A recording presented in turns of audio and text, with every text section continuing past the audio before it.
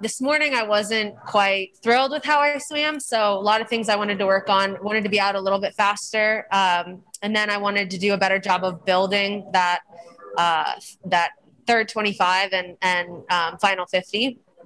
And then doing so, I wanted to keep my hips just a little bit flatter.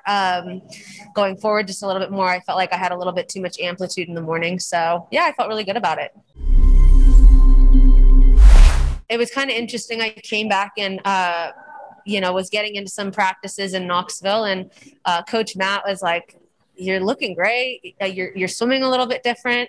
And I kind of just went with it. It was, again, similar to what I was talking about earlier, just a flatter stroke, just more forward, more in front of myself. And so I kind of just went with it after ISL. We've had a pretty unusual schedule. We have been swimming a little bit later in the morning, and then our night practices are from 6:30 to 8:30.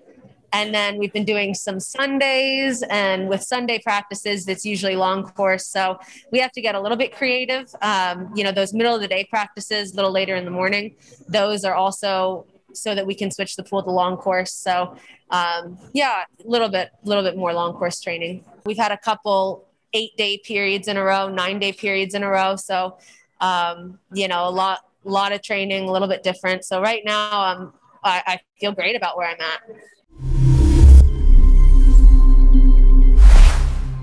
That last 25, I kind of started spinning a little bit. I think there was around like maybe stroke 9 or 10 off of that third 25. I kind of picked up tempo in not the most constructive way. So do a little bit better job building that last 50. That's probably what I'll be focusing on.